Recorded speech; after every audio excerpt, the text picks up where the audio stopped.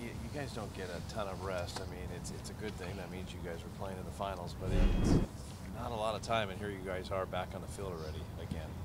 How is that process again? Yeah, you definitely have to adjust. You know, we're talking of a big difference in terms of how long the offseason is. If you don't make the playoffs, October, you're done.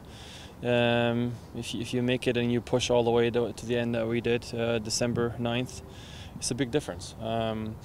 So I think for veterans, we have quite a lot of veterans that know their bodies. I think we have staff who are aware of the demand and the punishment that we put our bodies through in the last 2 years for guys who have been on the field consistently. So adjustments definitely have to be made. With that being said, it's a bit tricky because we have an early game coming up with CONCACAF, shortening that off-season even more. So I think we're all aware of it, of the fact that we have to be careful, but of the fact that we have to make sure we're ready quickly. So I think maybe lower reps, but high quality is what we're looking for. What did you do just in this short off season you had? I mean, you know.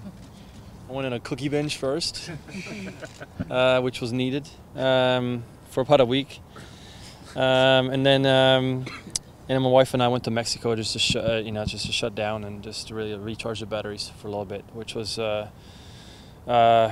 I really needed it, and it was amazing, exactly what I needed personally. And I mean, even during that time, I already started working out again because this off season is so short in terms of being fit and physically in decent shape. You don't really want to turn off completely because you're going to lose it. And by the time you have to get back up, you just create more work for yourself, if you will. So just kind of try to maintain a little bit of shape, and then come January 1st, I was back in here pretty much all week until we started again. So try to stay away from goalkeeping a little bit and just really take the opportunity to maybe reshape my body a little bit, because in the gym during the season we can't really do that. You know, you can't work too hard because you can't be sore on weekends. You can't be manipulating your body, changing your body. So I viewed those 2.5, 3 weeks as an opportunity to do that. Maybe gain a bit of strength in certain aspects of my body composition, but now happy to finally get back on the pitch. So the balance between you trying to gain the strength and flexibility, right? Because you still have to stay flexible. How do you balance those two things? Yoga is a good way. I enjoy yoga. I've heard good things of players who have been able to prolong their careers, that yoga helped them tremendously, like Brad Friedel, for example. So there's definitely a balance to try to find, and it's important that you have good people around you. And I believe in our crew, strength and conditioning trainers. They're all top notch, and so it's easy to just kind of follow their lead. Did you get a different sense of what it was like with just the players in here during the run up to this week in terms of guys coming in on their own and working, or knowing that there's an earlier competitive match? I mean, it's always difficult because some people are, this is their home here.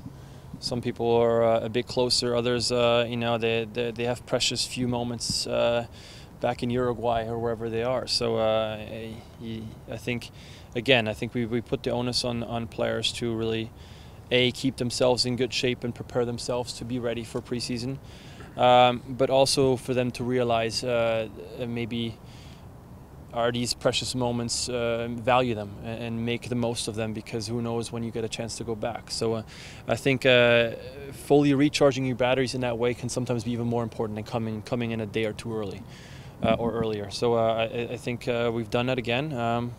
Like I said, when I came back in early January, there was already a handful of guys back, and we made the most of it in the gym and on the field, getting a couple touches in. But I'm sure the guys that weren't there at that time made sure they were doing stuff as well. Do you feel like the Sounders and other MLS teams are at some type of disadvantage playing Champions League without the rhythm that maybe Mexican teams or other teams are already playing the league?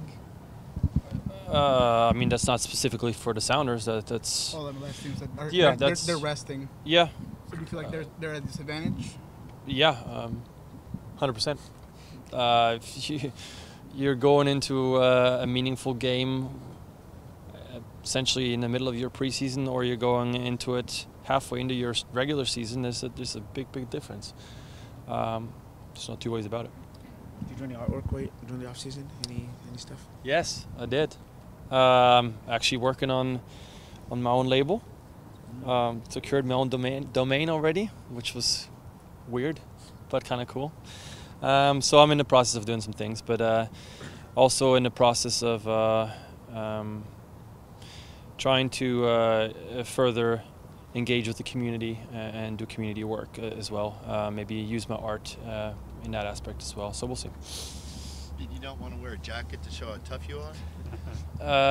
I just came out of a shower, which was a warm shower. Now it's cold out here. Part of contrast, I'm being a professional. You mentioned the cookie binge. So what cookie and how many cookies a day? Oh, shout out to my wife here. No, I love the Metropolitan Market cookie. Who doesn't, right? And my wife's actually we've made a little cookie recipe. It's hers, and we've kind of tried to emulate that recipe a little bit, and we freeze them afterwards, because then when I really want a cookie, I can make it fresh. It's better than a stale cookie, so we got a cookie game down.